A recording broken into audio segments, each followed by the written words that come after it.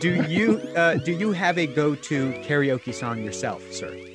I've loved Marvel since I was 5 years old. And secondly, I really care deeply about authentic representation. I am so happy you directed this movie. The movie is amazing. Congrats on it. I loved it, man. Thank you. Thank you, Hector. Appreciate that. So my first question is, what would you say your biggest sources of inspiration were for this movie? I mean, initially, my biggest source of inspiration was my life and working closely with one of our co-writers, Dave Callahan, who's Chinese American. Our creative kickoff was just sharing experiences growing up as Asian Americans.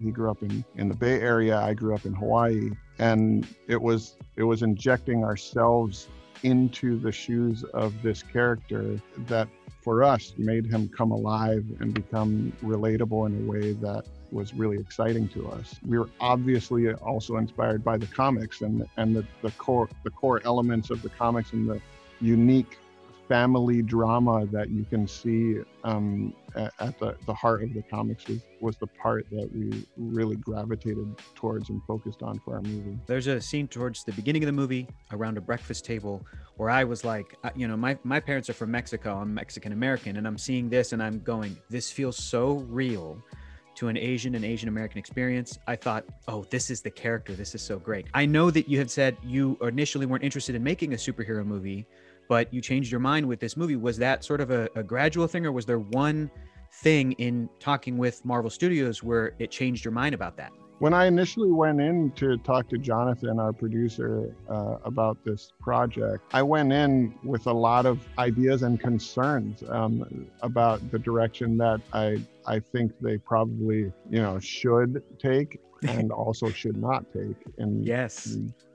And what I was pleasantly surprised by was that those concerns were already shared by Marvel, and the direction that they wanted to take was one of authenticity and respect and giving the Asian American and global Asian community a hero that they can all embrace and be proud of. And equally so, I think creating an experience that you can relate to regardless of your cultural background. Right. I think we all have families, we all have pain and struggle, and we're all, I think, in some ways trying to redefine the pain in our lives and turn them into a tool that can actually give us strength to move forward with and power. And that journey is something that's really close to me. I am thankful that you included one of my favorite songs ever, Hotel California. Legit love that song. Do you have a go-to karaoke song yourself, sir? That is one of my go-to karaoke songs. I've wanted to put that song in a movie for a very long time. I don't know. There's something about that song. I just I can't. It makes me so happy when I hear it. So yeah, it kind of started out as a joke in our movie that turned into a recurring joke. I think we're the first movie to have the rights to put Hotel. Whoa. Don't quote me on that, but if you look it up, I could not find another movie that has it in them. So that's amazing.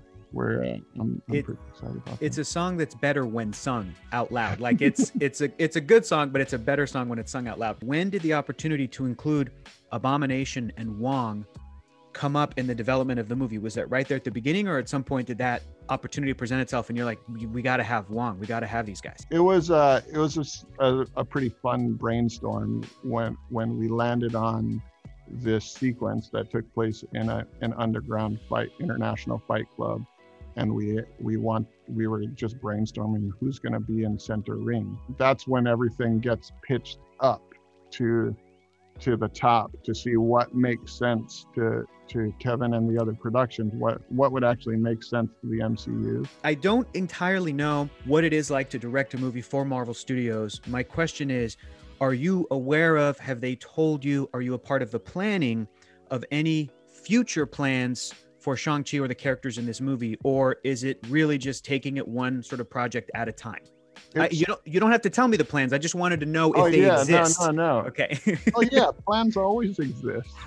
There was always a master plan. Yes. I think the genius behind Marvel Studios is the flexibility of their plans, is their ability to interact with fans in a way that is really organic and alive. There is truth to the conversation that is happening between fans and how they react to a movie, the what ifs that are posted online, the dreams that they, and hopes and dreams that that fans have, where they hope that a character will go next and what they want to see. There is a real conversation that's happening with the studio. So even though there is a clear master plan, it's always a conversation with the filmmakers, what we're reading, what we want to do, and everything is, what about this? What about this? And any pitch that is a good and exciting pitch will win in the room.